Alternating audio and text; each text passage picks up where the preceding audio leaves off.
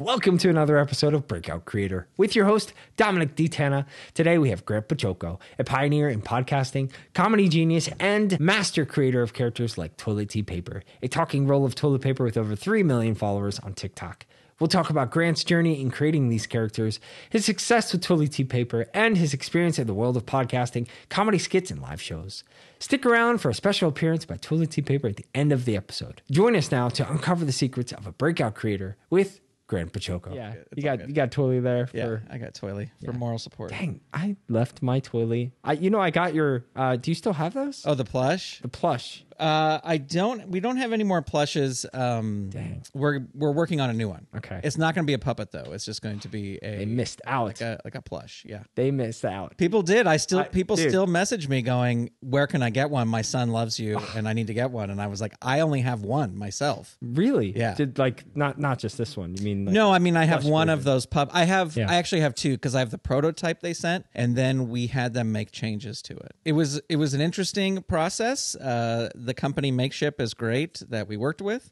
They went on sale during the Black Lives Matter unrest, so I felt I can't promote this because this was not a time to be promoting. Oh, you know what I mean? Like there was more serious things going on in the right. world. But we met the minimum and we got them made and people loved them. But I think because I didn't promote it as much, people were like, "Wait, you have these things? How can I get them?" And like even today, I still get messages from people that's like, "My son loves Toiley. Can I get a plush?" And I was like, especially doing the poop word of the day so many days in a row. Yeah, like add a little poop sticker in there, a poop word of the day sticker, and you've got a new product. Well, we are working on because Teespring now they're doing plush. Wow. And it's like you're invited to try out this thing through spring, and so it's a little different, and it's been a little bit back and forth with them trying to get it just right. And for some reason, all contact stopped during the holidays. So I was like, the last I heard from them was early October. And then I was like, are we still doing this? Dang. Like, what are we doing? Yeah. And then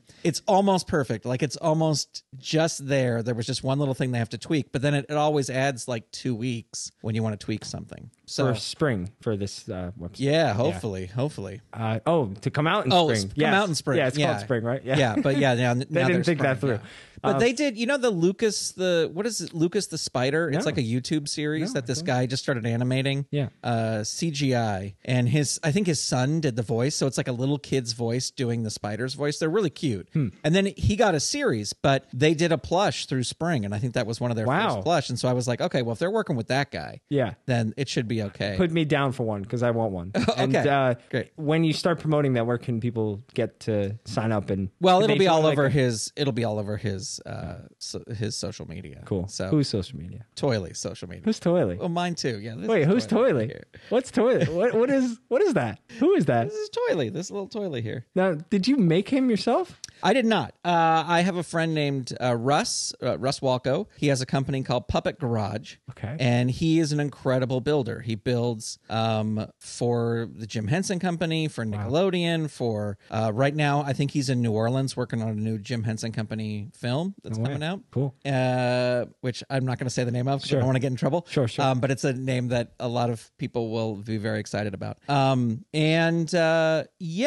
It's interesting because the story of where he came from is crazy because he wasn't even he was a character, but not even a puppet for like 2 years or 3 years. Okay. And I was into puppets, excuse me, but I was working with Leslie Corral Rudolph, who's a puppeteer on Sesame Street. She puppeteers Abby Cadabby on Sesame Street. And she has her own show. And she said, "I'm putting this show on in Austin. Can you fly out to Austin?" And because I was helping her make like videos for the show, like little puppet videos. And so I said, yeah. And then I shared a room in Austin with this guy named John, who was her piano player. Still is, I guess, piano player, but not, at that point, So anyway, so we're sharing a room in a hotel, and we had kind of met before, and we get along just fine. But we really just started goofing around, like he lives in Orlando. He works at a big theme park out there, playing piano at a big theme park. Oh, which one? Well, he plays a lot at the Hoop-de-Doo Review, which is at one of the Walt Disney World resorts. I actually might be going to Orlando. I'm going to Orlando tomorrow. So. Oh, really? Yeah. Yes. Okay, yeah. Well, he's out there playing at the Hoop-Dee-Doo review. Okay. And at that period of time, I was so into sticking googly eyes on everything.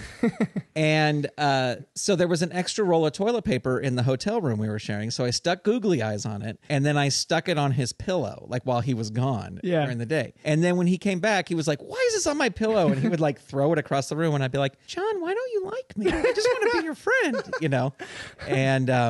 And he would be like, "Oh, Toiley," you know, like whatever, you know. So then after that, he went back to Orlando. I went to Southern California, and there was an app called Voxer. I mean, it's still around, but it's just like a walkie, like you can leave like messages for each other. Okay. And there's a million other apps that do it, but we just were using this app. And I would leave him long messages as Toiley saying what Toiley was doing in Hollywood. Like, "Oh, I booked a TV show. I'm going to do this thing," you know, and like all his adventures in Hollywood. And then he had done a ton of shows at the Orlando Fringe Festival. He had done like 16 shows at the Orlando Fringe Festival. And he was like, "We should do this as a show. Like, we should do this character." And this was literally like 2 years later.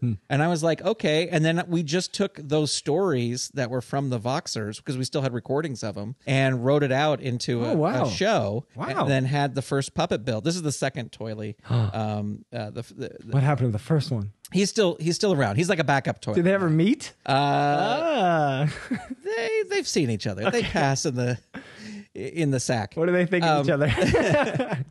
No, just yeah, I can't put both of them on at the same time. That'd be crazy. But so anyway, so we did shows out there. We did run of shows at the Orlando Fringe. We came out here and did the Hollywood Fringe Festival. Okay. And really, it wasn't. I think because Vine still going, because I think I made a Vine account for him, and but he didn't really do that well on Vine. I had another character. I was one of the first, if not the first, puppet on Vine, because like I downloaded Vine the day it came out. Wow. And then I had this little dog character, and when Vine was done, he had like 13,000 followers, which back then was like, oh, wow, this is amazing that he has this many followers. Yeah. And so I just kind of got him on at the end, you know, like when Vine was almost done. Yeah. But I didn't really do much, because to me, it was a live show thing. It wasn't like I would do little videos for him, but it wasn't like this, oh, let's create content for the internet. It was just, I was kind of doing that with the other character, Right. you know, not him. How did you hear about Vine so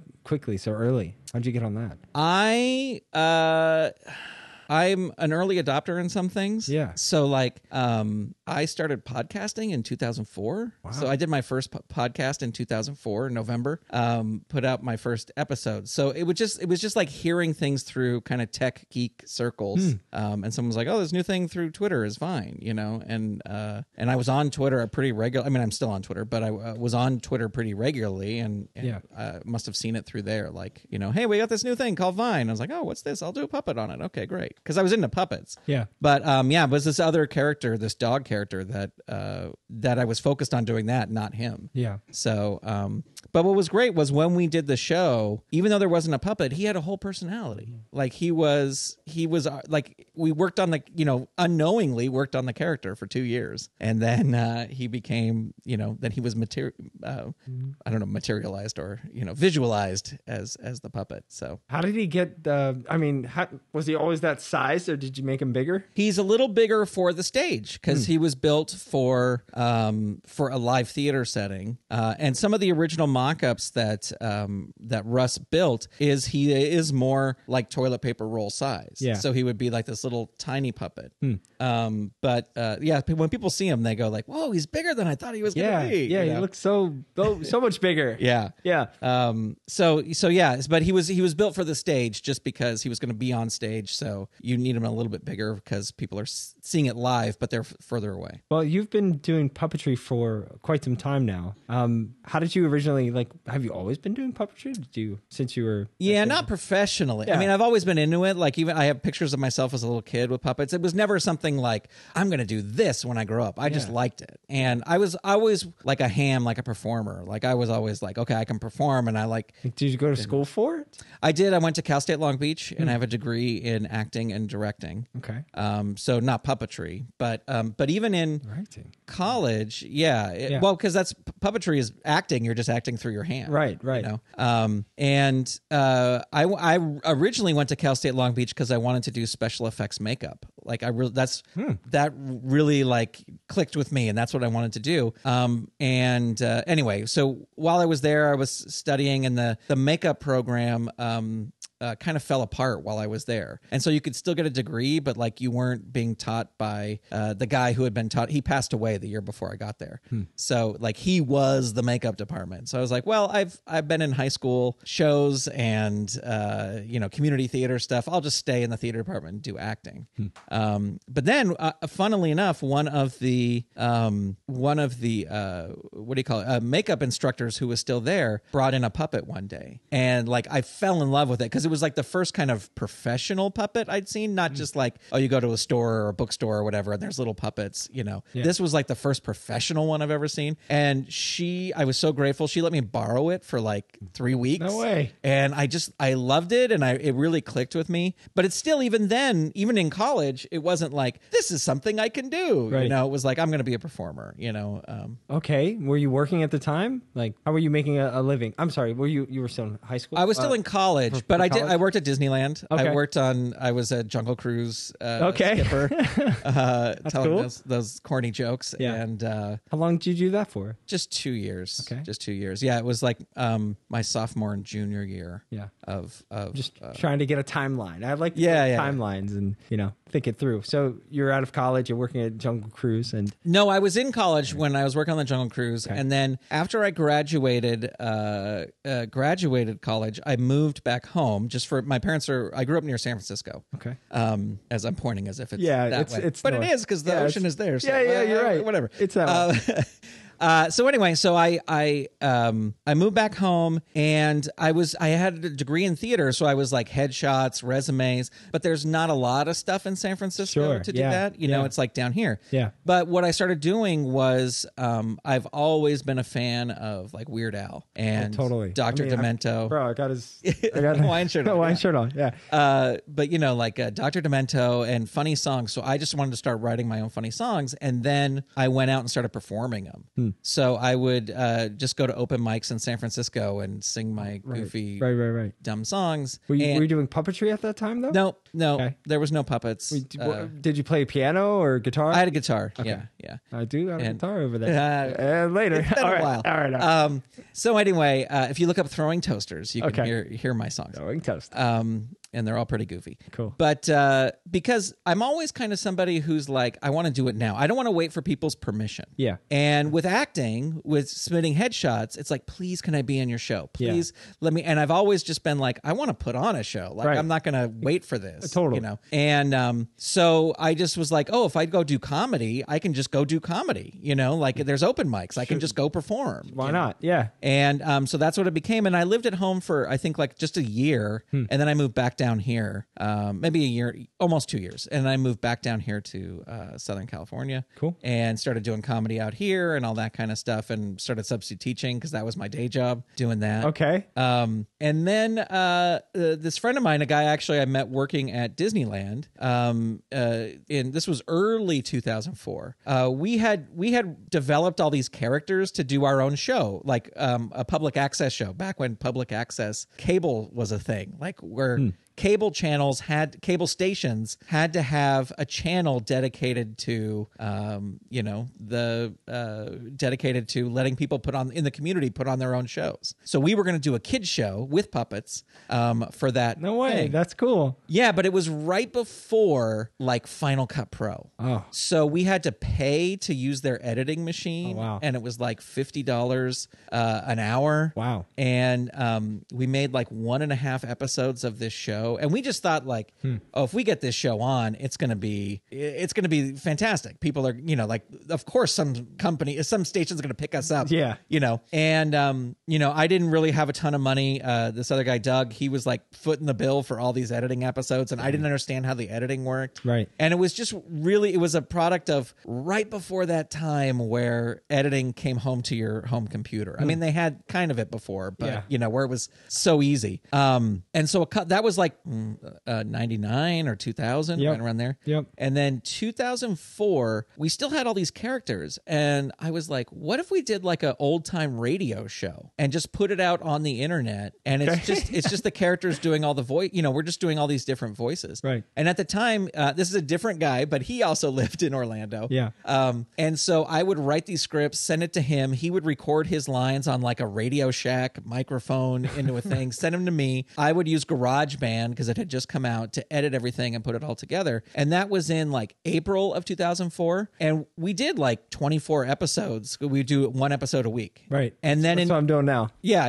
Yeah. And then in November of 2004, I read about podcasting. Or October of 2004, I read about podcasting. Cool. And I was like, this is it. Yeah. Like, this is how we get this out to people. And so back then, like, you had to hand code your RSS feed. Wow. Like, you had to, like, you download somebody else's and change all their info and then put your info in. And every time you released an episode, you had to go into the code and put the new episode in there. Dang. If you had one mark out of place, then it wouldn't work. But literally, like, I remember the days when there was like maybe 300 podcasts.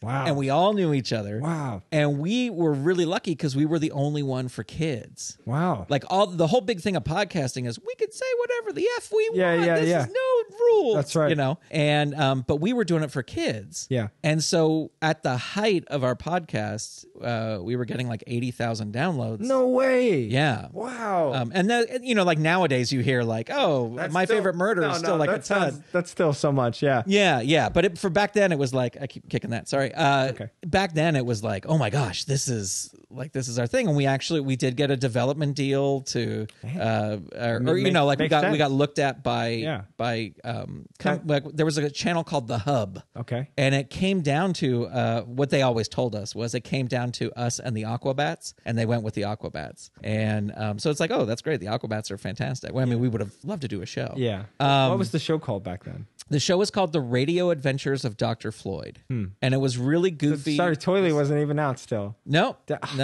Toiley. Okay. No, we did have puppets made. Russ built some puppets of the characters, and we started towards the end. We started getting into video. Yeah. It just kind of once we got like the people who were pitching us to television networks, kind of the cracks in the relationship of me and the other guy started forming, and everybody has their own side of the story. So I'm not gonna say what it is. It's just we just were like, yeah, we can't work together. Sure, no worries. So you're starting your podcast. Oh, you're out of a podcast 2004. What happens next? Well, we started in 2004, and that went to, I think 2012 was when we did our last episode. We did like 8 seasons. Wow. And over 200 episodes. Wow. Okay. And they're all still out there. You can all, and the other thing is I keep re-podcasting them. Yeah. So I just like every week an old episode goes out and they get like 5,000 downloads, so it's people are, and what I found out about kids is every 3 years you get a whole new group of kids who find your show. Interesting. And so that's why, like, for PBS shows like Mr. Rogers, or not Mr. Rogers, but for like other PBS shows, they'll only make a certain number because they know that they can start rerunning them from the beginning after 3 years. Why and it's a whole new group of kids. It's a whole new, because kids age out of watching Arthur or whatever, their whatever TV show. Got it. Bluey I know is super popular now, but he's popular, so they'll probably make a ton of those. But anyway, but during that time in 2006, I had been doing a little bit of puppet stuff, and I went to the Jim Henson Company and I said, you guys need a podcast, and I am just the guy to produce that podcast. And they were like, what is this? Because even then in 2006 it was still like, what is this? What's a podcast? Sure. And I was like, no, you guys need a podcast. And so they were like, okay. And so for, I think from 2006 to around 2012 I ran their podcast. Wow. I produced their podcast. Wow. Yeah, that's amazing. So I love, and that's the other thing is, in relation to the Jim Henson Company, I asked for permission, but you don't have to ask for permission. That's why I love podcasting. You know what I mean? And then, and creating content for the internet is all it takes, like there's a little equipment that you have to get, a phone. I mean, yeah. Right now, a phone, really. Right. Yeah. And you could do everything on that. Yeah. But, I just love not having to wait to ask for permission. It's Totally. just like, hey, I got this idea for this show. I'm just going to do it. Yeah, I love that about you also, is like that you're like a true entrepreneur, man. You're not giving up, and you're lasting for years and years pursuing your passion, man. Yeah, and making no money. So it's fantastic. Well, I mean, you give a lot of people hope also to follow their passion and dream. Well, yeah, no. It's and to show them that you could make it here in Hollywood, here in LA, Well, and I think, like I have worked in television, I have worked in films doing puppetry stuff, but and that's fine, and it's fun, and I love doing it, and I get along with everybody, and we have a great time. But it's like my favorite thing is like doing my own stuff. And it's like people go, oh, what are your hobbies? And it's like 9 times out of 10, I'm making videos with him, or I'm writing a script for something else or whatever. It's like, that's my fun, is creating those things. Of course. Yeah. I love it. And here we are. Love doing this. Yeah, exactly. Exactly. I love, like, this is like a big chunk of my day. And I've been doing them. I've done like 16 episodes this month. It's only January 24th. So yeah. And that's the other thing I learned early on. And that's why I think we did so well early in podcasting, was before we put out our first episode, we had 24 episodes. Oh, wow. So dang, you're way ahead. Well, no, but what I mean is like you, it's like, what you I'm like, on episode 5. I posted posted, right? Yeah. So you have all this backlog, and so it's like if a week gets rough where you can't film one, I'm actually traveling for the next 2 weeks. So there you go. Yeah. So you have enough that can go out, Yep. And that really saved us in the beginning, because we had all this. The people were finding our show, and they just kept coming out, and we weren't under this like we were still making more. We were on the 3rd season when people were just hearing the 1st season. Did you come up with that idea, or did you hear it somewhere? As far as that, like posting one a week, was that your own strategy, or had you? That was just kind of our own strategy. A lot of people give up, that they fail, and time goes on, and a lot of people, when they ask me, it's not just in podcasting, it's not just in this, right? Yeah, it's for posting on social media in general. When people ask me like, oh, what's your advice for thing, and I go, have 5 episodes ready before you post your first one, right? And it just saves you, because you're going to get 24 or 24. Yeah, but it's like you're going to get on a treadmill, where you have to keep putting out content. Yep. I mean, I'm sure we'll talk about it, but it's like the poop word of the day. It's like I will film 20 of those in one session and then send them to my editor, and then it's like, okay, we're staying ahead. Like this week I probably have to film more because it's you like to January have 24th, a batch of like 10 or so still kind of in the works at any given time, ready to go. Yeah. So in case I do, because also being a puppeteer is a lot like being an actor. It's like I could get a job at the end of this week that's going to keep me busy for 2 weeks, and so I need to have these done just in case that happens. Knock on wood, hopefully.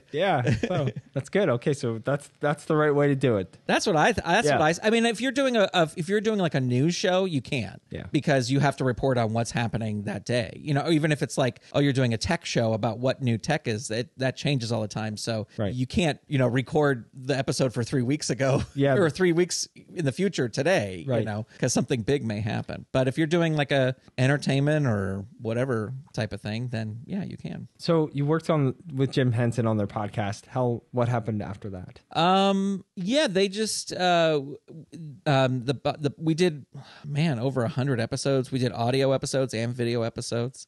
And then it was just time to move on to other things, and I was getting a little busier with other stuff, and I have still always kind of put out my own podcasts, and usually they're kind of geared towards kids. And then what I started doing was after the Henson podcast ended, I started kind of working on and developing a podcast I do that I still do today called Under the Puppet, where I interview puppeteers, much like this. No way! Yeah, so I'm interviewing puppeteers. Yeah. Yes. And so we just recorded the 80th episode of that. Amazing. I'm looking up to you now.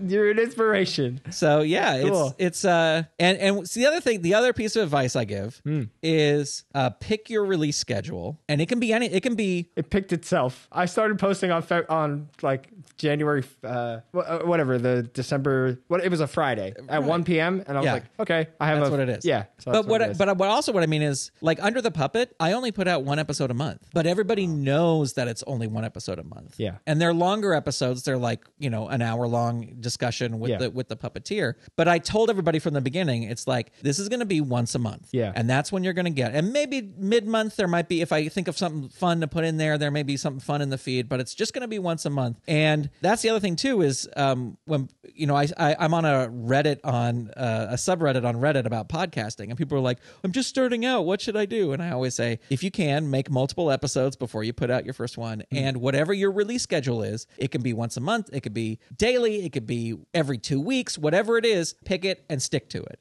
Because that's how you build an audience, is everybody know. And we found that out in Dr. Floyd. The first, because we would put them out on Sundays. The first Sunday where we had caught up and I was frantically editing an episode and it came out on a Monday, that Sunday evening, people were like, where's the new episode? Yeah. Where's the new episode? Yeah. And it's like, it's coming, but it's like, whatever your schedule, if I miss a first day of the month without Under the Puppet, I know I'll get a message going, hey, where's the new episode? Yeah.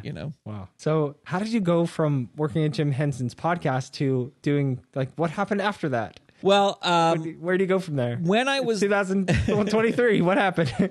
No, well, this was 2006 or so. But Leslie Carrara, who I mentioned before, okay.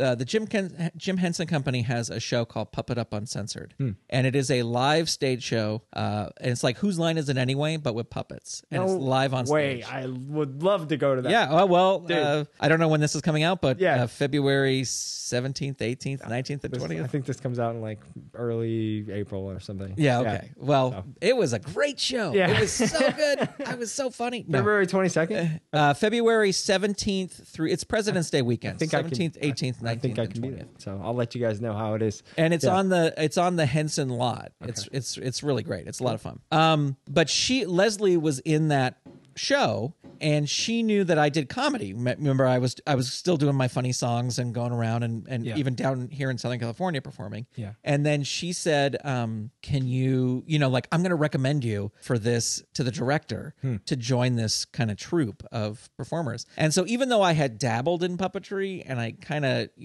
certain aspects of it came easy to me, not everything, but the lip sync is very important. And anyway. That was funny. You did it exactly while you were talking. The lip sync is very important. Yeah. That's cool. So she recommended me for that, and that's when I started getting my professional training from the Jim Henson Company. Because puppeteers, we use monitors when we perform, so that if we're working on a TV and film, we can see what the character is doing in the scene. Yeah. So that is a whole crazy thing to start doing. But are they bigger monitors than this? Sometimes we use this size. Okay. Yeah. No. These are great. Get bigger ones is what I'm. No. This is great. Yeah. Okay. But sometimes you're even the person inside a Big Bird, they have their hand up like this, and then one hand using the other one, and they have a little monitor like that strapped right here, so they can look down and see what Big Bird is doing. Awesome. In the scene. So that's cool. But yeah, and then I just started getting into puppetry and doing this Puppet Up show, and the Puppet Up show went to Australia, went to Toronto. We did a thing at Vegas at the Venetian for a couple months, and then the past couple years we've been doing runs at Knott's Berry Farm. Are you doing all these by yourself, or did you have a manager or something booking you, or I have a puppetry agent. Okay. But who helps me with the television and film stuff. Yeah. But for the most part, it's you're like an actor, so got it. You're kind of out there promoting yourself, and but every once in a while, and in the puppetry world is very small, so everybody knows each other and all the other puppeteers, and a lot of times for puppetry gigs, the people, since the puppetry community is so small, the producers will be like, oh, we want to get this person, this person, this person, this person, and so there won't necessarily be auditions, but every once in a while there's auditions. So yeah, cool. That's why I just, again, working on my own stuff. You know what I mean? Just keeping busy with my own thing. Were you doing anything else on your own at that time?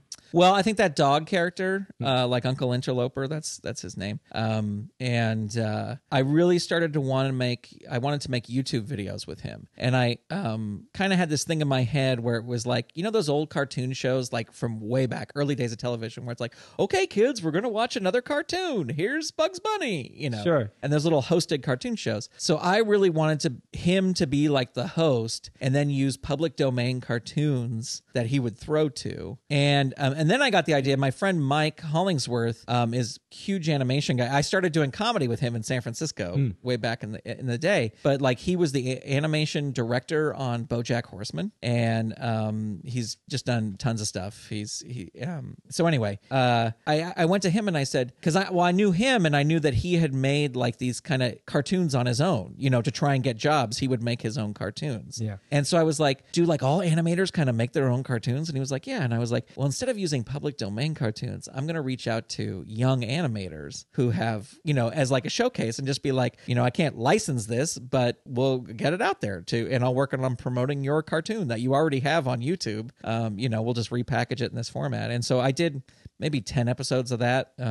Cool. And but that was also when that was right around the time like this whole thing of doing live shows with Toiley started going on. So right. What year is that right now? Where are we at? Oof. Well, I met John, I think, like in the guy who was in the hotel room when I was putting googly eyes on things. Yeah. I think that was like 2012, I think. Okay. So I'm thinking back, but Instagram is almost happening. Yeah, but I think Vine was still around, so I was doing Vine things with him. Happened, yep. And then like 2015 was when we started doing live shows with Toiley. So we were starting doing these live shows. And I was doing some social media stuff. I think I made like a Facebook page for him, but it wasn't like this thing. And then there's a comedy club in Burbank called Flappers. And they have a kids show every Saturday. And so I would go and sometimes just play goofy kids songs for the kids. And there was this other performer who was on there, and her name is Megan, but her username is Megan Makes Bubbles. And so we just, and her whole thing is like, she blows bubbles with her hand, and she does the big giant bubble that she's in the middle of, and cool. smoke bubbles and everything. And so I had never met her. We just started chatting, and we followed each other on Instagram. And then she posted this thing where it was like her follower counts, and she was like, "Oh, on Instagram I have this much," and da da da da. And then it said TikTok, and then it said like 10,000, or I don't know. It was like a big number. Like it was like, to me, it was like, holy cow, that's amazing. I go, what is TikTok? I have no idea what this is. And this was the first or second weekend of January of 2019. Okay. Right. And so I was like, I got to find that. And turns out I had already downloaded it on my phone. Yeah. And I had already created an account for him. Yeah. And it must have been as Musically. Yes. And then it changed to TikTok, and I just didn't know. I just didn't do anything with this. Right. And so I kind of like started poking around, and I followed her, of course, but I just started poking around and trying to figure out what this was. And then I could see that you could go live. Yeah. And I was like, that's what I wanted. Like, that's live always intrigues me. Yeah. Like that's my thing. Yeah. That's why I love doing this Puppet Up show, because it's live, And so I was like, oh, okay, I need 1,000 followers. Okay. Well, I'm just going to start posting like goofy videos. Yeah. And so I did like that. That was a Saturday. I started posting Saturday night, and I posted like 3 or 4 videos. By Sunday midday, I had 1,000 followers. Nice. And so I could go live. Right. And so I just went live immediately, and I was like, oh, this is great. Hey, everybody, Yeah. And I was like, oh, what? And that's like before GIFs, before anything else. It was, I guess there were GIFs back then, but it was just like, okay, I got to go live. And so then I really started looking and trying to figure out what TikTok was. I would stay on it so long I would get headaches, and my wife would be like, you got to put it down. Yep. You got to put it down. And I was like, I got to figure out what this is. And then just doing all those goofy, this is early 2019, but like the Can I Have a Peppermint? And Sure. And so my thing became, and this is what I tell people about TikTok, is if you're scrolling and you see 3 people use the same sound or do the same dance or do the same whatever, some people say 2, I say 3, but if you see 3 people doing that, you do your version of it. Yeah. And so I just wanted to be like, I didn't want to do their version. I wanted to do like his spin on their version. So like that, can I have a peppermint? You can't have a peppermint. Yeah. So I downloaded the sound and I edited it. And so it was like, can I have a peppermint? And he goes, no, you can't. You're going to spit it out. It's too spicy. Remember, we go through this every time. Yeah. But I did it in that way where people could duet it. And so they could sing the first line and then get all sad when Toiley yells at them.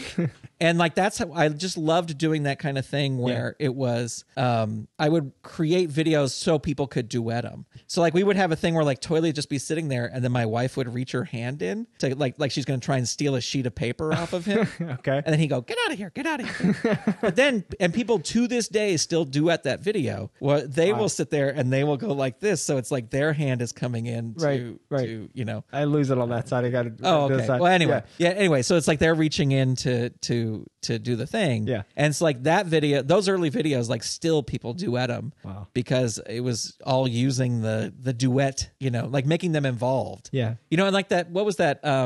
You look so amazing in that sundress. You remember that one? Like it was this song about, no. Anyway, it was like this dumb song. Maybe. And it was like, yeah. You look so amazing in this sundress. I wonder what you look like when you undress. Oh no. And like everyone was going like, oh, you know, like that's when they were using that sound, they were going this, but Toiley's like, okay. And then he ran off. And then I have a Toiley that's just the tube. And so he came back on and there's like, you know, stripper music and he's like, yeah. And then my wife has a dollar bill and she reaches in like with the dollar. But people duetted that, you know. That's amazing. And then that one got taken down because the music I used as the stripper music was not, you know, was not licensed. But anyway, and then it just within a year, by October that year, I had 1 million. Wait, before we go off into that, so did you have a scheduled posting or going live in the beginning? Because I found you in that time, January or February. Yeah, in 2019. I think then I just went live as much as I could because I liked the idea and I was still figuring it out. Must have actually been 2000. It was February in 2019 because I was in Las Vegas. So yeah, I remember watching your live stream and be like, "What? What's happening? Why is this marshmallow?" Yeah, marshmallow. Why is this marshmallow doing this? He's in toilet paper. Yeah.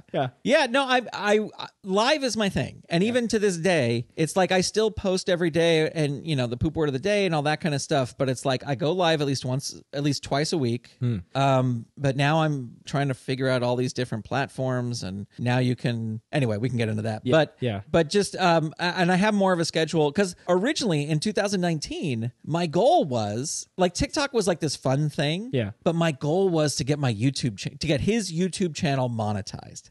And that's a good goal. And in early 2019, like I wrote it down because I was taking this class about like going after your goals. It's called The Path. Yep. And it was like going after your goals and breaking everything down into smaller goals. And it's like, what steps can I do this week to get me to there at the end of the year? You know? Okay. And so one of the things I wrote down was Toiley's YouTube channel monetized. That's what I want. And so I just started like that was my focus. And it was like I'm going to do a live stream on YouTube. I'm going to put out at least one video a week, if not 2 videos. Yeah. And so that was my goal. But then when TikTok like took off and it was all of a sudden he was like at 20,000 or whatever. Right. And it's like I put my YouTube link in the profile. It's like that's how I got to the 1,000 subscribers. Right. In like no time. Then I had to hit the hourly thing because like in no time I did the anyway. But that was my goal. But then like by October when I hit 1 million with him, on TikTok, I was like, okay, maybe I got to focus here now.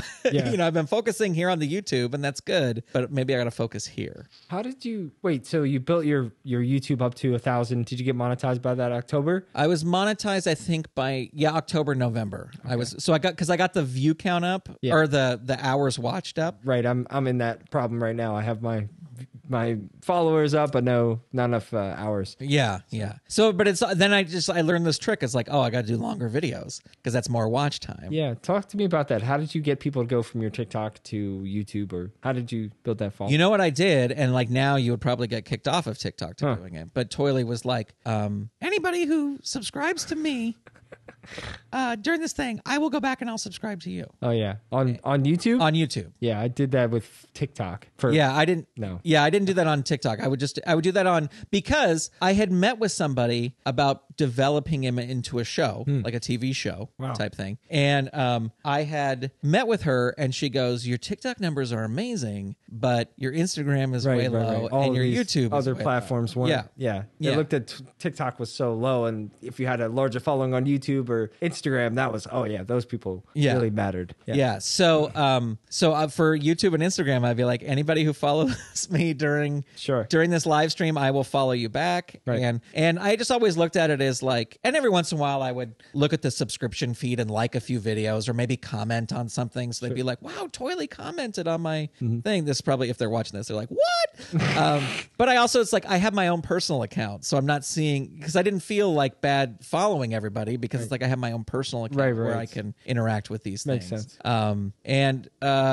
Yeah, I don't know if that's the best strategy to. I mean, it worked because it got me to those benchmarks, but like in the long run, I don't know if it's necessarily the best strategy. I didn't check your YouTube following. What are you at on YouTube? I think right 22.7. Yeah, I'm about the same, but I'm not monetized. Yeah. So it's YouTube has become hard. It'll be interesting to see what happens when this is out already, but when February when they monetize shorts to see if it becomes like a better place, or I don't know. We'll see. I'm excited to see. But and then TikTok just became this thing, and then when the pandemic hit, it was such a lifesaver. Like he was such a lifesaver during the pandemic because there was no work, there was no television or film, nothing was being produced. TikTok was pushing live, so I got into a few programs where they're like, if you go live, this many hours a week, we'll pay you, we'll give you a bonus. I remember that program. Yeah. And so like that was great. And then I got him on Cameo. Oh, no way. Yeah, Cameo has been one of the biggest kind of sources of revenue for me was him on there. It's not anymore? Is it dipped down? Well, Cameo kind of ebbs and flows, and I it is certainly, even last year, because I just sat down a week or so ago and did like, okay, how much did he make this this past year?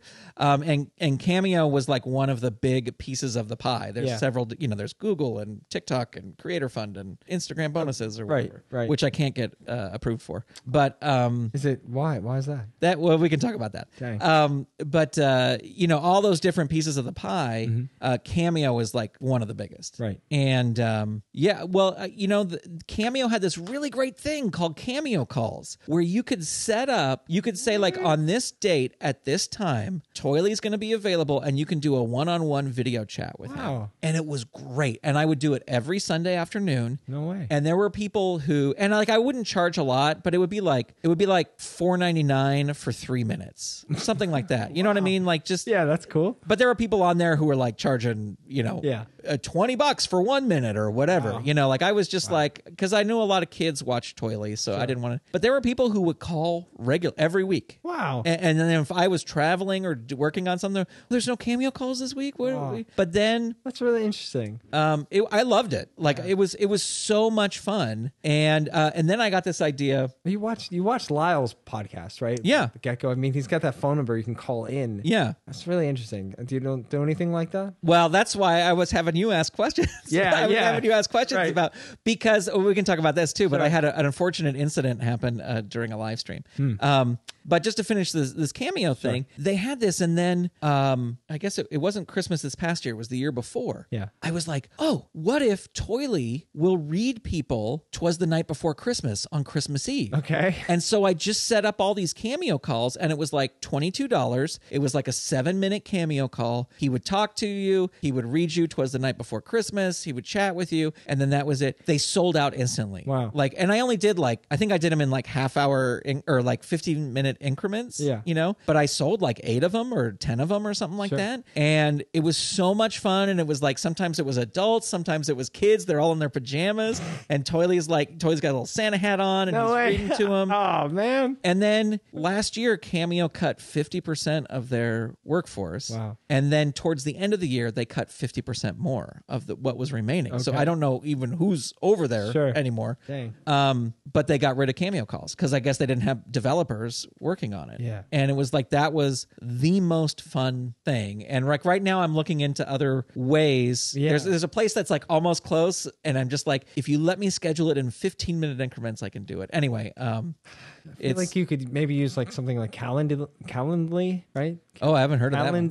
Calendly, where people can book segments in your calendar for price. Well, yeah, I use this thing now called Stan Store. Okay. And Stan Store, don't tell Cameo this, but the other thing about Cameo, I love Cameo. Yeah. And I've made nice money from Cameo. Yeah. But if somebody books a Cameo from you through the app on the phone, you lose 50% pretty much of your cost. I mean, that's like TikTok takes 50% of the tips you get. Right. Those gifts so I feel like so like that's why I always say, if you're going to book a Cameo from somebody, do it through the website, because the person gets more money. Right.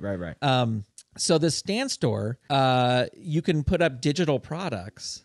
And so I put up this thing. And with Stan Store, you pay $29 a month to have your Stan Store up, but then there's no other fees at all. Right. For no percentage or anything? Like, I got it. I think maybe when you transfer money, there's some Square thing, but I think they just waived that. I think there's not even that anymore. So I think it's just the $29 a month. But I will say I'm grandfathered into one of their early programs, so I think it's more than $29 a month. But anyway, but I have been using it sort of like as this Cameo replacement, and it's just like, hey, it's $12 for like a 20-second shout out. He'll just say like, hey, Dominic, hope you have a great day. Bro, that's a deal. Whatever, you know. Wow. And that has been good, and they are almost to where I could do calls through them. You know, like because they have the thing where it's like you could book a Zoom thing, and it'll connect to your calendar, and it'll even create the Zoom link and send it to the person. But they only let me. You could say how long the webinar. You could say like, this is only going to be a 10-minute call, but you can only put availability every hour. You know what I'm saying? Right. So it's like I would want to do 4 in an hour, sure, as opposed to just 1 an hour. Right. You know. So anyway,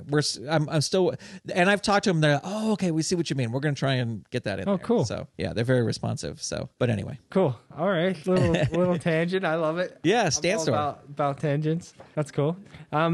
Is there other ways you've made money with Toiley? Last year, I have many friends who are artists, and they are all amazing artists. And I have said to many of them, I said, I will pay you $100. That's what I have is $100 budget. If you do a piece of art that I can put on a Teespring t-shirt. And it's like with Teespring, you don't make a ton per thing, you know? And I go and, you know, I will pay you. I will also tag you in all the things. And whenever Toiley talks about your shirt, he's going to talk about you. And sure. I hate that, like, do it for exposure, but it's like I can do $100 and exposure. That's what I can do. Right, you know? right. And if somebody tells me no, I am totally fine with it. It's like, it's not going to bother me if you say like, my price is $200, you know, and I'd be like, okay, I understand. Yeah. So what I did last year was I made this thing where I was like, I'm going to have a new t-shirt every month. Wow. And I didn't quite do it. I think there were maybe like 6 new t-shirts, you know, just in terms of people and asking people and getting them to think about how many holidays there are too, you know, like I don't know what your themes are, but only a couple it was just holidays. Like I was making like there's a series of videos I do with this other character Lufa where he screams Kyle, and so I made a Kyle shirt like with him in the thing and it's yelling Kyle over the top, and you know, like when poop word of the day, it's like the poop emoji in a you know don't say poop, say this instead. Cool. So there's a little shirt with Toiley holding up that little symbol in the thing, and that worked really well. You know, are they still available? Oh yeah. But what I think I'm going to start doing is once a design has been up there for a while, I'll really publicize like end of this month it's going to go away. So if you need this design, you got to get it now. You know, scarcity. And I like how Teespring kind of integrates with YouTube. So like your shirts are there underneath the video. Wow. Except the links don't always work. And like when I had a new shirt and I put it under the videos and was doing a live stream and was like, this new shirt, you should see it. It's right down here. People are like, oh, it's taking us to a dead end page. Dang. And it's like, that's YouTube and Spring working together. Yeah. You know, that's not anything I can do. Is that a feature that's available for everyone or no? Like adding your t-shirt or product? They have something. I think you have to reach a certain level. Okay. And it may be that once you hit that monetization level, then you can. Got it. And it's not just Teespring. There's all these different stores that they will allow you to. It's like called a shelf, I think. Yeah. So it's right underneath the video. Cool. And you can pick what's there for all the videos on your channel, or you can pick specific videos to only have certain things. Right. And you can tag products now too. So it's like, but Toiley, I mean, he can't wear his own shirts, but if he's with John and John is wearing one of the shirts in a video, then I can tag that shirt in the video, you know? So they don't fit him. Yeah, I was just thinking like how he would wear a shirt or a pair of pants. Yeah. He doesn't have like an outfit at all besides a hat? Sometimes I put a bow tie on him and the bow tie goes under his arms, you know? So it's a little bit like SpongeBob. No, like a belt? Yeah. SpongeBob belt? So, cool. So yeah, and then what else? I'm trying to think. It's Cameo was big, t-shirts, you know, the stuff from YouTube and the Creator Fund fund is nice yeah, sometimes. And like views on YouTube, is that what you mean? Like the long form views? yeah, the AdSense, the Google AdSense from that kind of thing, and and the Creator Fund, and not the Instagram one. I don't know, for whatever reason, this was a very good, or last year, 2022 was a very good year for Toiley on Instagram. Yeah, I had worked like from the beginning of his Instagram account to May of last year, and he had 15,000 followers, and a lot of that was the TikTok stuff of like, oh, if you follow me before this live stream ends, I'll follow you back, and then I started posting poop word of the day on Instagram. I was gonna get to that actually. Yeah. How did you come up with the poop word of the day? How did that start? Because it's a very big part of what you're doing right now. It is. Yeah. It is. It's an interesting point. It's a very interesting. I'm at a very interesting point creatively with Toiley. And to be talking about poop words of the day. But early on in 2019, he did a video on his channel because remember I was talking about longer videos on YouTube gets the longer watch time, right? So I'm going to do Toiley doing 100 names for taking a poop, 100 different names. So there's a video that's on Toiley's channel from 2019 that's just him going, whatever, all these different names of things. And then another video I did was Lufa. His character is he loves burritos. Like I don't know why. That's just his thing. He loves. Did you bring Lufa? Lufa's it. Yeah. He's okay. So he's here too. But he so his thing is burritos. So I saw Miranda Sings. Do you know Miranda Sings? Not personally. No. Okay, but you heard of her. Early on, I was like, I want to base Toiley's channel on her channel because that's another thing I think you should do too. Is like find a channel you like and kind of go way back and see their path. Like what did they do to get where they are? And she had like her, I could be wrong on this, but like her 5th or 10th video went super viral. So that's how that helped her kick her up. Right. But one of her recent videos, or at that time, was just her saying, "Hey guys," for 10 minutes. And so like, "Hey guys, hey guys, hey guys, hey guys, hey guys." And so I was like, oh my God, what if Lufa says burrito for 10 minutes? And it worked. And it was like at that time where they were like, all those big YouTubers started doing 10-minute long videos. Because like they were doing short form, but there was like this, I don't know when it was, but there was this time where they all started doing over 10-minute long videos. They were trying to get that extra ad bonus. Yeah. Or the ad placement. Yeah. So I was just like, okay, that's what I'm going to do is just start doing these dumb videos. So anyway, I did poop word of the day for him. So I had a list, and then I started keeping another list because he was going to do a sequel that was like 100 more poop word names for taking a poop. I feel like this could be a book that you could purchase. Probably. Like one of these little joke books. Like one of these little joke books that I buy at the gas station. Yeah. Like what was this? JoJo's Jokes for Kids. It has 40 jokes in it. Like it's very it's like little pages. Yeah. It's poop word of the day and a picture of Toiley. I'd buy it. Perfect. I'd get it. So then I was just like, and then I saw, and I meant to look up his name before I came here today. There is a guy, he's a young kid, he's great. We follow each other, but he has like a salamander puppet, I think. Who teaches Spanish. Okay. And all it is this little puppet in front of a door. And I can look up his name in a second. But he's in front of a door, and he just says the word. He says like the word in Spanish. Yeah. And then he points to it, and it's just like he's handwritten the word and taped it to a door. Okay. And he points to the word with the ruler like he's like a teacher. Right? Yeah. And he goes, this, and and they're not even like, they're just basic phrases. Like it's not even like, oh, I'm going to say this, get your dog out of my mayonnaise or whatever. Like he's just saying like useful phrases that you would say. And I was just like, this is genius. He films a bunch of these. He just edits them. He puts them up. He gets tons of views. Yeah. And so I was like, what do I have that's like that? And I thought back about this video. In my notes app, I had the list of all the poop words. And I was like, poop word of the day. That's what it is. It's poop word of the day. Yeah. And you found success with that pretty much like right away, it seems like. Am I right? Am I wrong? I did. We'll get into talking about TikTok and their ways. Yeah. But the first 20 poop word of the day videos on TikTok every day was was over 1 million. Like Yeah. it was crazy. Yeah. Like it was nuts. And then on that 21st or 22nd day, slam. They got slammed down. And I was never one of these TikTok conspiracy theorists who was like, they're messing with our views, or shadow banning or all that. And I just thought like, okay, maybe that one wasn't funny. Like that one wasn't funny. Right. And then I posted the next one, like barely 10,000 views. Yeah. From literally going 1 million, 2 million, 1 million. And like even the lowest was like 600,000. Wow. And then just the next week, all of them were barely making 10,000. And even now it's like they don't even get to 5,000. I post every single day. Yeah. And the view counts are so low. But that's when when that happened, I transferred over to Instagram and started posting them as reels on there. And they started taking off as reels on Instagram. And on Instagram, it's, I'd say each day gets between 50 to 100,000 on Instagram.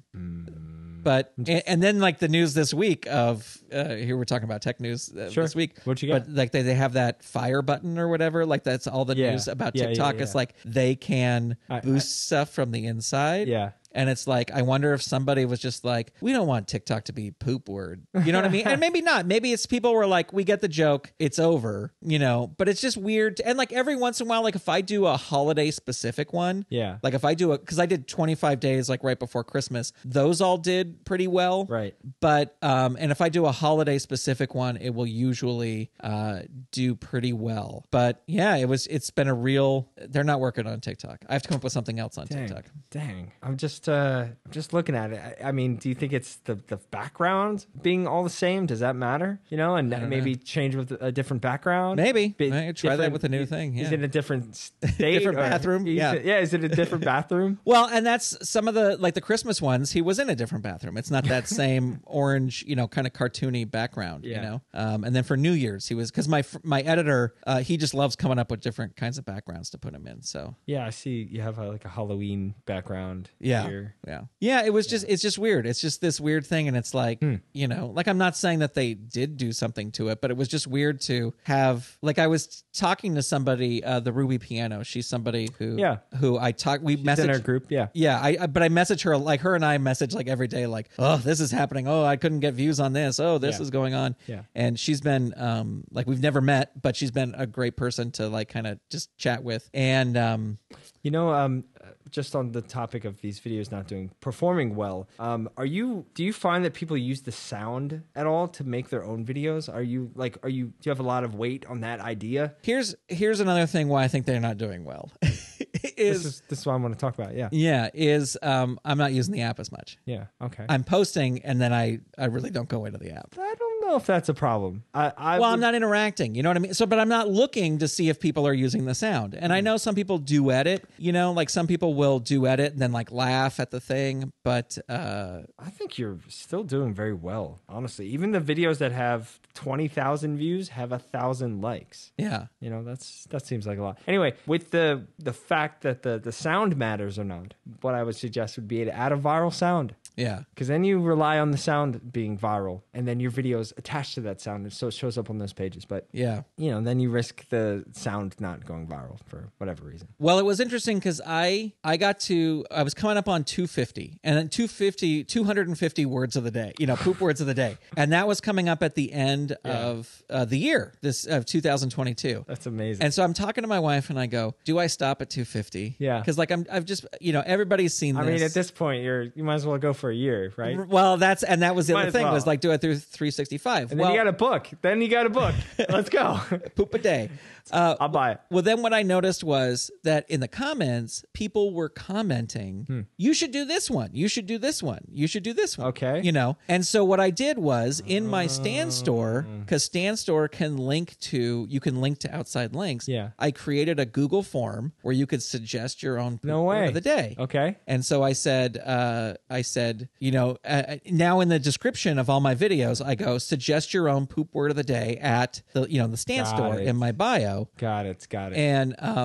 Wait a second. Now I have another suggestion then. Okay, well, I went to my Google form. Yeah. And there's like over 1,000 suggestions. Oh my gosh. From people. And I go, okay, well, we can do a year. Oh, you know what I mean? of It's course. like we can definitely do a year, but I got to get back into doing non-poop word of the day content. That's what I got to do. Is it something you can schedule, and then you like spend a day or a weekend to just do them all and then Oh, that's what I do. I mean, that's what I mean. do 1,000? I have a great editor named Steven, Yeah. and he edits everything he edits those for me. Yeah. And so he's really great. It's like, well, I'll send him, like, as I said, this week, it's like, I should probably record 20 more to go into the middle. Well, this is coming out middle of February, but going out, for the next month, and get them all done. And then, but I need something else. You know what I mean? Like, it's like I'm getting. You just need it to work though, because what if it works? That's all I'm saying. Because have you heard of the Cheeky Boyos? Do you know those guys? I think so. Yeah. They're always like replying to a comment, and then they do something ridiculous. Yeah. It's that replying to the comment, which signals to the audience to comment. Yeah. And that you're replying to the comment. Right. Yeah. That's what I want to do, because those are also low effort. Dude, low effort. You know what I mean? Yeah. I mean, it's funny because also with puppets, there's a little bit more effort. But it is, yes. Yeah. Like I had someone the other day on Instagram say, "This is unfunny. I'm unsubscribing." Yes. Right? And I was going to reply as Toiley, and be like, "Oh, thank God, I can finally do the cut. We were just waiting for you to unsubscribe." But then you get into that weird thing where it's like, are you bullying him? You know what I mean? Like, because he could come back and go, "They're bullying me because I." But it's like, well, you were the first bully. Yeah. You know, I'm bullying you back. But it's like you got to be the bigger role. You know, you can't. Sure. But it's like I get lazy. Yeah. You know what I mean? Where it's just like, oh, I've got 25 of these in the can. I don't have to do anything for the next 25 days. Well, what else are you doing? Are you working on anything else for this year besides for him? Yeah. I going back to Miranda Sings back in early 2019 was before the pandemic. I just really got into studying her channel. Okay. Like my ultimate dream would be Toiley and her do a collab, but because I think it would be funny. The two characters, guys, make it happen. Make it happen. But I was watching all her videos and seeing how she did things, and then she said, "I'm going on tour, and she's going to be in Glendale." And I was like, I told my wife, I go, we're going. It's a Sunday night. We're gonna go. It starts at 7. It's at Glendale. We live in Burbank. I go. It's next city over. We're gonna go see her. Yes. We went on a Sunday night, and it's not a huge theater, but it's a decent sized theater. Yeah. It's on brand. Yeah. Packed. Like we bought last minute tickets. We were way up at the top. Like we were like 2 rows from the last, and I think it was only the last row that was empty. When she walked out on stage, these kids lost their mind. Wow. Like it was like I told my wife, I go, this is what it was like when the Beatles. You know what I mean? Like, because like this was the noise that you always hear in the Beatles thing. Yeah. Like and like literally, like just now talking about it, I got goosebumps because it was like the kids were just nuts. And then I was just like, this is so great because she can pretty much take off the lipstick, undo her hair, put her hair in a different way, walk out of here. And unless it's a diehard fan who knows that she has this other channel where it's just her talking, she can walk out there and not be recognized by anybody. Interesting. And like I was sitting there watching and go, this is what I want for, oh my God, if Toiley could have a show like this where it's just her and like she had a couple other people come out on stage, but I go, because that's where he started, you know, was doing these fringe shows. So this year I've reached out to a few booking agents. That's why I was like, when Lyle said he was doing a tour, I was like, oh my God, how does he do this? This is like who's booking him? Because this is what I want to do with Toiley is tour, you know? And so I reached out to, there's this guy who I'm not going to say any names because we haven't even talked yet. But there's a guy who kind of specializes in puppet, or like children, family productions and whatever. Okay. And I don't know if his show would be a family show or it'd be like kind of a PG-13 show where he would drop the F-bomb occasionally. But I was like, okay, this and he's somebody who other puppeteers, he's booked their shows. So I'm like, hopefully I can slide in and go. He's got 3 million on TikTok. He's got 230 on Instagram. He's got 22 on YouTube. Yeah. Are you on Facebook, by the way? I just got back onto Facebook. Man, Okay. Yeah, it's not because I got really burned down on Facebook, and I've quit Facebook several times personally. I'm gonna push you to get back on it because they have He is huge bonus program. He is. Well, that's the other thing I was gonna say is with him and the Instagram bonuses. Yeah. Right. Yeah.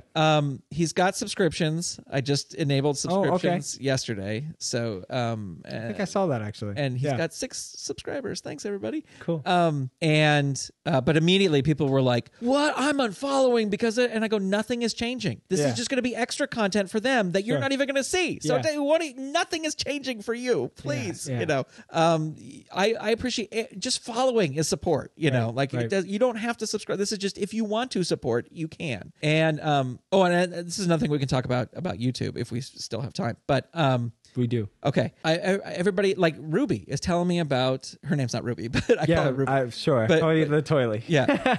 She's always talking about like, oh, the Instagram bonuses and the Instagram bonus. Yeah. And I was like, and I think it was one of those things where it popped up and I just said later. Yeah. And then it's gone. And then it's gone. Yep. It happened to me on Facebook. Something. Yeah. And so I think that's what happened. And then, but I'm, it's like I went from 15,000 in May to right now 231,000. Wow. Because of the poop word of the day. Just posting the same content from TikTok to just posting that poop word. Yeah, that poop word of the day. And then some select old TikToks where I was like, oh, I know this TikTok did well, so I'll put this one up here, But it's mostly all just been poop word of the day. Wow. And I could get like, oh, you can link your Teespring store and you can feature products in your thing. But again, he can't wear t-shirts. But you can do that, and like it's just sending people to your Teespring store. I got the thing where if you go live, people can do badges or whatever, like where they can give you money that way. Mm-hmm. But I could never get this bonus thing. And then my personal account, which I rarely post to, and I have like 3,000 followers on my personal account. I log in, I was like, join the bonus program. And I was like, no, this is the wrong account. I want you on this. Like, okay, wait. This account. What if you got rid of, like you change your personal account to Toiley's account? To Toiley too, and then make another personal account. Toiley, I don't know, some other thing instead of poop word of the day. He could be. It's a secret account. You guys have found my secret account. Shh. Yes. That's cool. I'll follow. I'll be the first follower. Well, that was the other thing is, and we kind of talked about this before we started going live here, was I got channel memberships on his YouTube channel. They got activated. I actually don't know what that is. What's that? It's like subscription? It's like subscription. Yeah. So it's channel memberships. And when you're filling it out and they're giving you all this advice as you're filling it out, they go pick 4 levels. And so I made the bottom one, $199, and then $499, and then $999. And then they say, pick a crazy one. Pick an amount you think no one is going to subscribe to. What? So I picked $24.99 because even still thinking way too low. Sure. Right? So I picked $24.99. So I launched these memberships, and the people at the first level, they just get a little badge next to their name. Okay. That's what they get. And they can use special emojis in the chat when Toiley is live. Similar to TikTok Live right now. Yeah, exactly. It's exact. Yeah, it's exactly. Except TikTok Live is only one level. It's only one. Yeah. So this is 4 levels. So the next level, they get a bonus video every month that nobody else sees. So I just make a bonus video that they get. The $9.99 level, they get all that other stuff, and then they get an exclusive live stream with Lufa once a month. So it's just a 30-minute live stream with him. And how much is that one? That's $9.99. Okay, that seems like a deal. And then $24.99 was, Toiley will do a personalized video for you. And so right away when I launched them, one guy joined the $24.99 level, and then everybody else was kind of like spread out. Other people were spread out. I'd say he's got maybe 30 subscribers, right? But no one was really going. He does like Toiley for his channel, channel members. Got it. Right. So he's got about 30 people who support him every month. Super grateful for all of them. Right now or back? Right now. Okay. Right now. Yeah. And then it was kind of like this level, like that top level. I was like, well, this is an incentive, like a personalized video. Like it's not. Like what could I do here? And I had always joked that Toiley should have an OnlyFans. and that the OnlyFans would be me, and you would see me puppeteering him because you don't really see that, right? Yeah. And so like that was my joke, was that, but OnlyFans, you know, it's like I do even though Toiley swears and he says things that are inappropriate, I do understand that kids watch Toiley's videos, and that's primarily his audience, right? And so nothing against OnlyFans, fantastic. You make money on OnlyFans, that's great. But I was just like, if I start putting Toiley on OnlyFans, I could run into parents getting mad. So what I said was, what if this $24.99 level on YouTube is the behind the scenes stuff? Right. So is me. And so when I'm doing live streams, I'll have just my phone recording just a big wide shot of all the stuff I do with the puppets and changing the puppets because they all come up in the thing. And the moment I announced that, 10 people joined. No way. Yeah. And they bumped up their memberships instantly. And so now are they puppeteers that are like watching and trying to see what you're doing? I think some maybe, but I think it's just fans, and they just really want to support but they love this aspect of it, of the like, and so like I'll you know, if something goes wrong and it's just like, oh, this thing broke and I need this new thing, I'll just make a little video about it. And I go, and thanks to you guys, I'm able to buy a new one. Wow. You know? And so at $24.99 to suddenly have 10 more people, it's like, wow, that's a whole bunch more money a month, you know? Love that. And it's scalable. And one day you might have 1,000 people, you know? Yeah. So that's why I was even thinking like, oh, maybe the Instagram thing should be that. And I go, no, I like keeping that just this one YouTube channel where it's like, if you really want to see behind the scenes, this is where you join. Okay. Well, they won't allow you to like cross promote, like take the same video that you're making from YouTube and just post it on Instagram? Oh, no, I could. Yeah. I could. But I don't want, I like the Instagram is such a low price. The Instagram subscriptions are just $2.99. So it's like, that's not enough to see, to see this magic. You need to pay a little bit more to see how the sausage is made. You know, cool. For a moment I thought when you said OnlyFans for Toiley, I thought he was just going to be a role. Yeah. You know? Well, that was the other the other thing I was toying with. But and again, it's nothing against OnlyFans at all. It's just that I would run into weird things with the parents already. Yeah. You know, because like I had some Cameo request that was like, my son's turning 9 and he loves your poop word of the day videos. Could you say, I hope you have a great day with no, I'm not going to say the word. Yeah. But no SH, you know. Yeah. And I was like, but this kid's turning 9 and you want me to say that? Okay. Yeah. I mean, you know, and then Toiley makes a joke out of it. He was like, hope you have a year with no, can I say that to a 9-year-old? I guess so. SH. Like he just starts saying it a bunch, you know, because it's like they gave him permission. So, but I just know that there's a lot of kids who watch. So I just don't, you know, I just try to, I still come from that. I was a substitute teacher for years. I worked in, you know, like that whole Uncle Interloper thing was a kid friendly thing. So I was in that space. Yeah.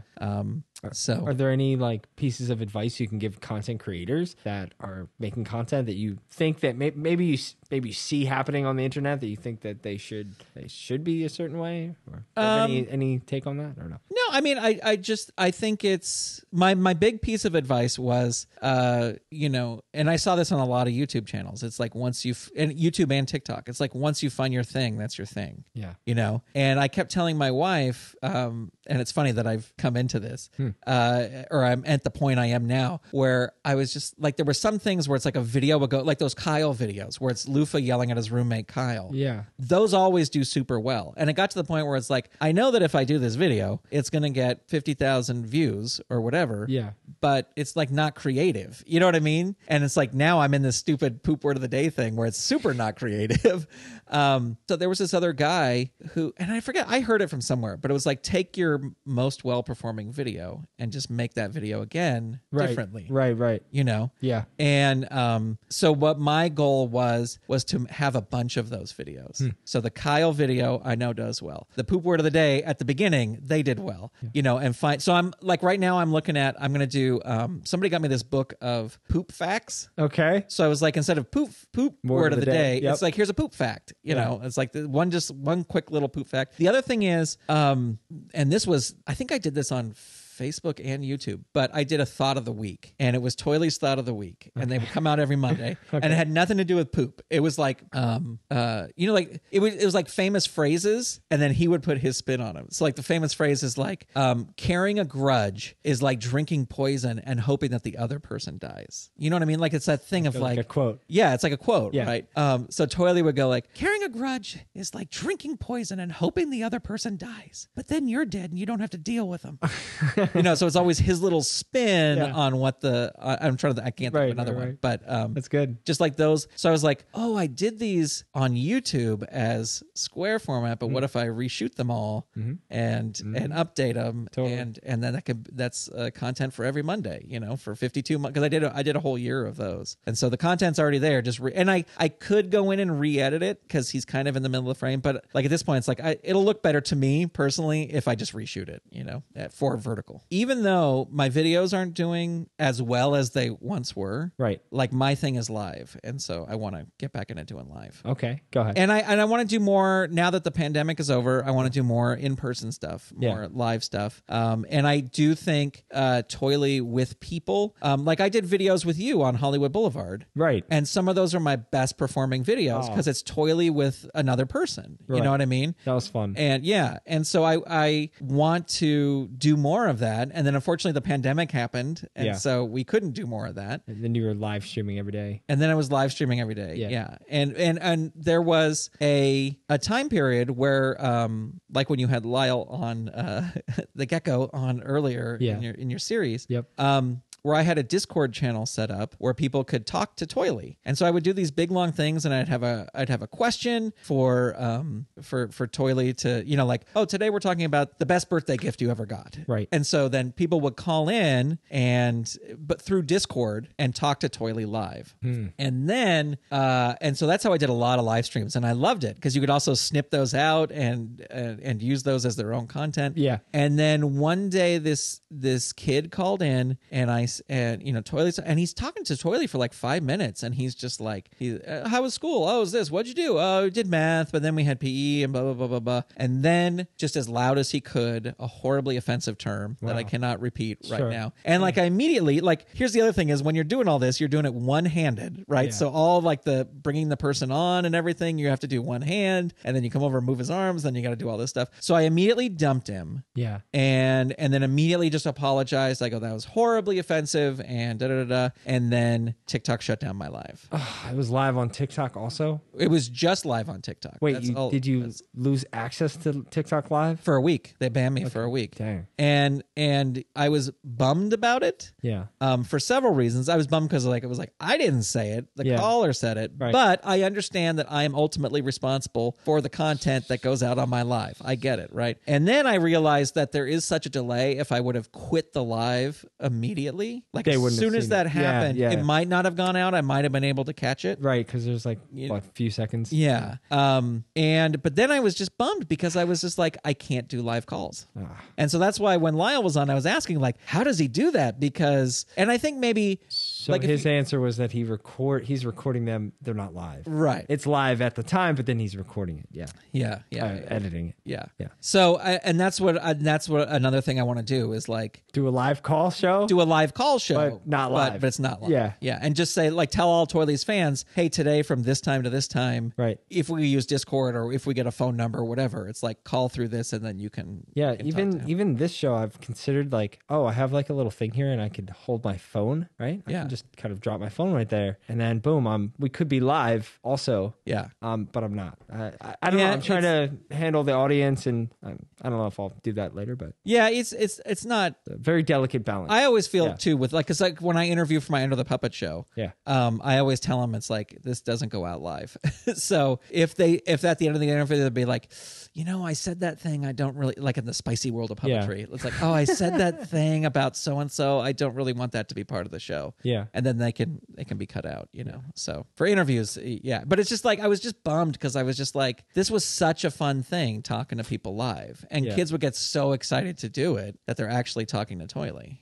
And then I would do like talent shows. Would be like, oh, you can only call in if you have a joke or whatever. And then I did a thing, those little books that you told me about with all the questions. Yep. I would do a game show called On a Roll or In the Bowl. Okay. And so those what is that? Those little books are like first grade, second grade, third grade, fourth grade, fifth grade. I got them right here. Yeah. So it would be 5 questions. You get one for each book, and if you got it right, you would go on to the next one. Yes. And you'd be on a roll. You go on to the next one. Okay. On a roll. But if you lost, then there was a flushing sound, and I would cut you off. That's very gone. When did you do that? Because I did a similar thing. There was an app that was like, it was like a talk show host app. Make your own game show. Yeah. It wasn't. No, it was like a before Clubhouse. Okay. Oh, right. It was like Clubhouse, yeah. but it was for audio only. And I think it was not maybe AMP or radio.com or something. But I did a similar thing. And I was like, I don't know what to do. And people could call in and be on the show, and I would play a game with them, and I'd read a question. And then if they got it right, they would go on to the next one. I just give them like a high five if they won 3, Yeah. And if they didn't win, then they would get cut off. So that's I forgot about that. Yeah. And then what we would do Yeah. was, my wife has a Cricut machine, like where you can cut out like designs and everything. Okay. And so we would cut out their name on vinyl, and if they got it right, if they got all won? the way, their name would go up behind me. But then TikTok got in that whole thing where it was like, for a while they were like, no gift baiting. You can't. And it was like, no, these aren't gifts. Right. These are people who won the game show. Right. But they didn't understand that. So my live would get cut down because I was gift baiting, because I had that thing hanging behind Toiley. But now they're like, beg for gifts, have a match with somebody, and all that kind of weird stuff. That's like, wait, this all would have got me in trouble a year ago. Yeah. It's changed a little bit, it seems. Yeah. So I was even thinking like, and I'm sure there's some changing constantly, right? TikTok law against it that I would get in trouble for, but it would be like, get the person's username, and for every question because now you can go live with somebody. Yeah. So go live, and it's like an ambush game show, because I have people trying to connect with Toiley all the time, and they don't know what they're connecting to. They just see that someone's live and they're verified, so they just go with it. Okay. And just have Toiley in his bow tie. Welcome to the game show. You're here. It's great. And then, like, would I get in trouble if I say you get $1 for every question you answer right, up to 5? I don't know. And then I would Venmo them $5. Whoa. If they did. And I mean, it would make great content to post either way. I know, but I just don't know if I would get in trouble for doing that. I mean, we could go do that on the street. That's true. And then make a video. Then I don't know if I have the money with me right at the moment. I got money. I got $5. We can go do that. Great. Yeah. So anyway, but it's because I see Toiley as a host. Like, I would love, like, whenever they have one of those things that it's like, we're looking for TikTokers to be, or YouTubers to be on the red carpet. Totally. I'm like, please let Toiley be on the red. Are you kidding? Oh my God. And like, everyone would want to come talk to him. And I'm not saying that as like a bragging thing, but it's like, if you saw this on the red carpet, you'd be like, what is this? I want to go talk to this guy, Totally. And so anyway, I want to do live shows, and I think him as a host is a fun concept. Him with people, I think, is fun. Yeah. Because like, I feel for the past 2 years, it's just been him and his other puppet buddies. Yeah. And when I do live streams, my friend John is in Orlando, and we use this software called Ecamm. Okay. And I film him on a green screen. Yeah. And then I just make John's camera big, and it looks like they're together. So like, we do a little gag where it's like, Toiley's in California, he's in Orlando, but I'm coming to your house. And then I put like a little driving thing behind him as he's coming, and John's playing the piano, and then all of a sudden he's there. So that's fun. But it's like, I think the real people, together, like him and you, or him and somebody on the street is the way to go. Right. Him and people. So that's like, there's in Burbank, every once a month they have like a street thing where it's like food trucks and everything. And I was just like, and I'm always working. Like, there's always something going on, but it's just like, this is what I got to go out of there one Friday night, and I could film just so much stuff. Just once a month. Talking once a month. Yeah, once a month. When is that? Maybe I can come film. Yeah, it's like I think it's the last Friday of every month. I think it's the last Friday. So I'll let you know when it is. Yeah. Not this Friday or next Friday, but yeah. Yeah. Okay. Yeah. Yeah. Cause like, I just wanted him to do, like, I thought a thing at Christmas is just him going up to people going, naughty or nice? Which one are you? Naughty or nice? And if they say naughty, I go, oh, what?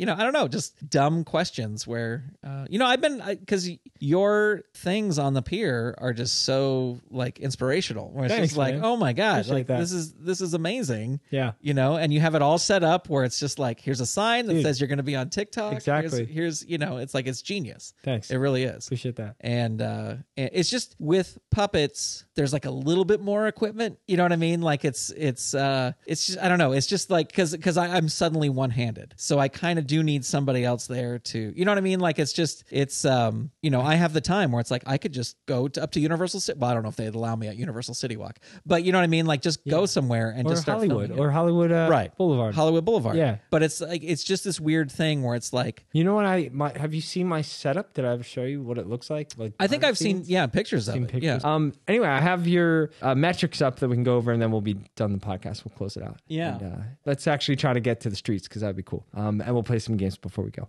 So you have your metrics. You've got 11% engagement, which is, I feel like it's average. I have 10%. I just looked yesterday. 300 million views. Your average view is what? 264,000. Wait. Yeah, I don't know. This is another thing I got to get more into.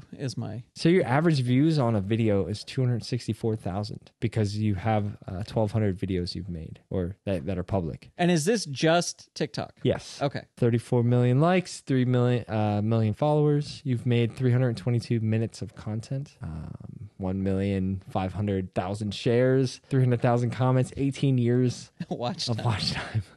You don't get that time back at the end of your life, everybody. Right? Yeah. And then the other thing is we have like your top videos. So this is really cool. Oh, yeah. 10.5 million views. What's going on here? That was that sound where it's like I don't know what the sound. It's like, yeah, oh yeah, and then you go, oh damn. Like Oh. the last thing is oh damn. Oh yeah. And so it's just him looking at paper towels, which I just thought was the stupidest thing in the world.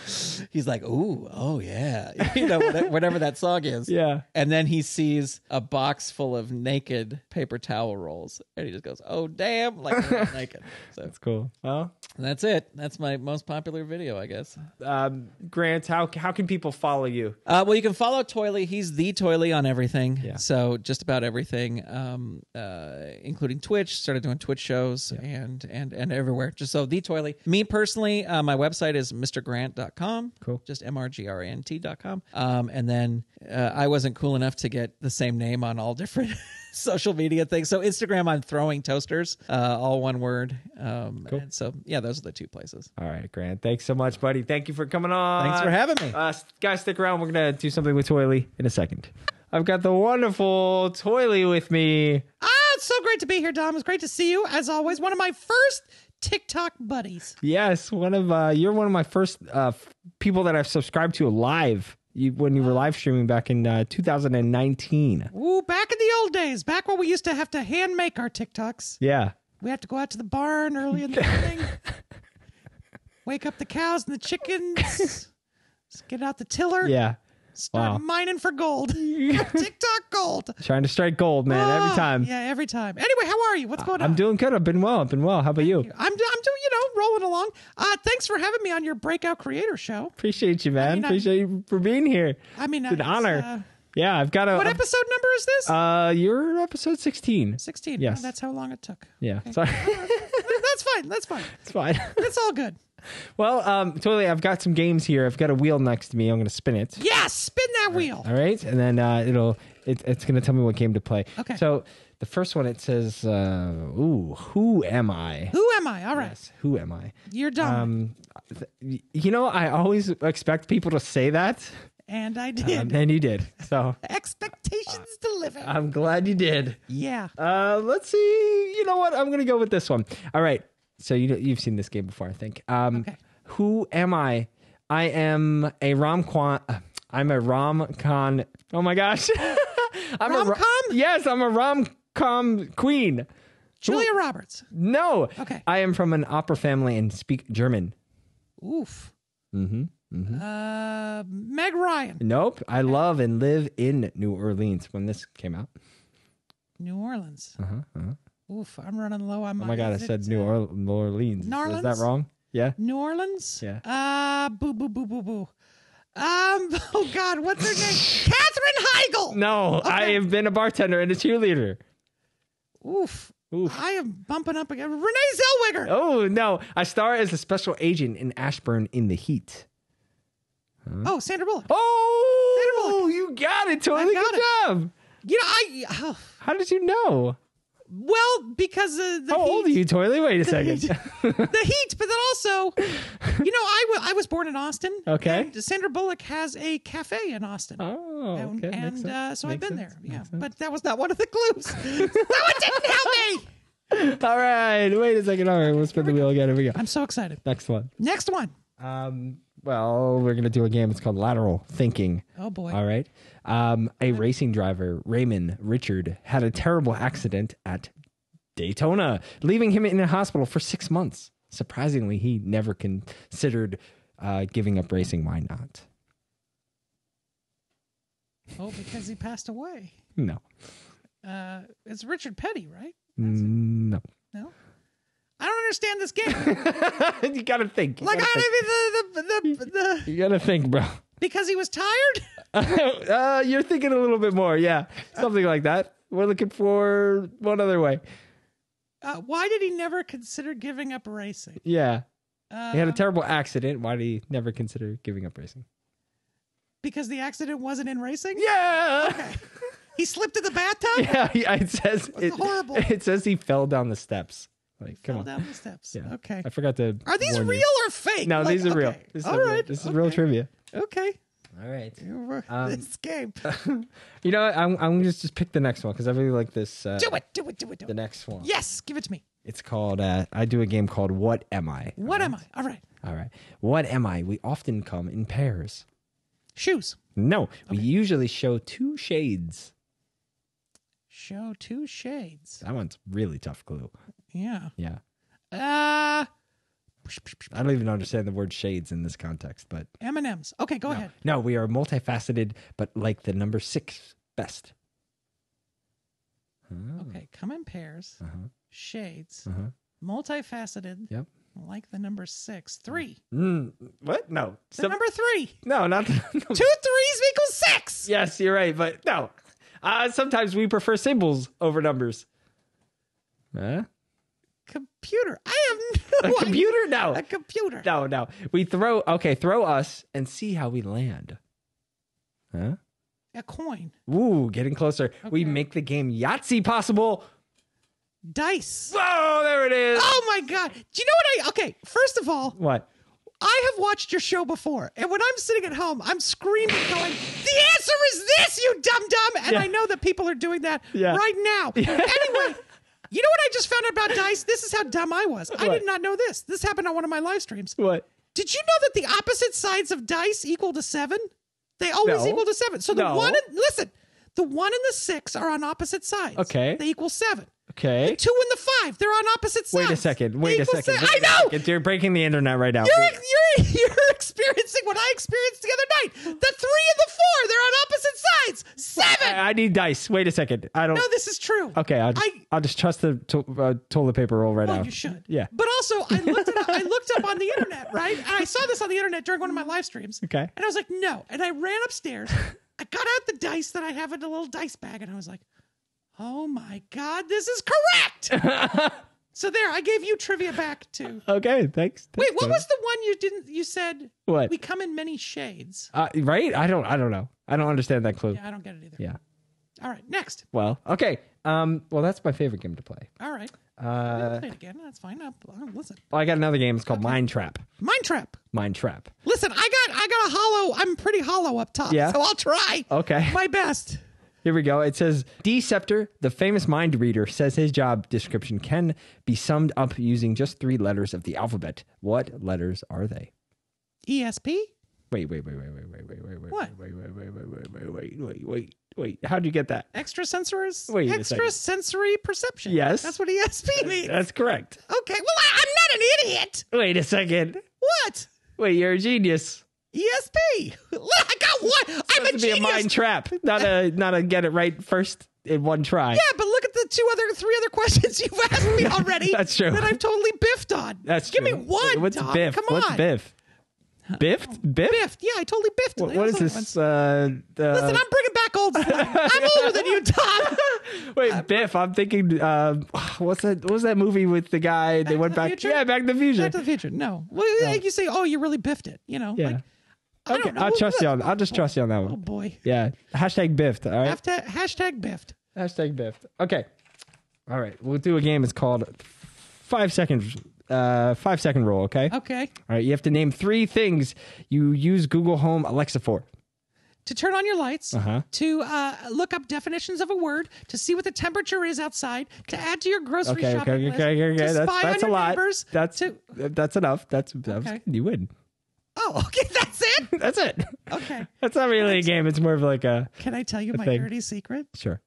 Those are things I do with my Alexa, not my Google Home. So I just started riffing. I was like, I don't know if these things are with Google Home, but I'm going to say them. Yeah, well... Music.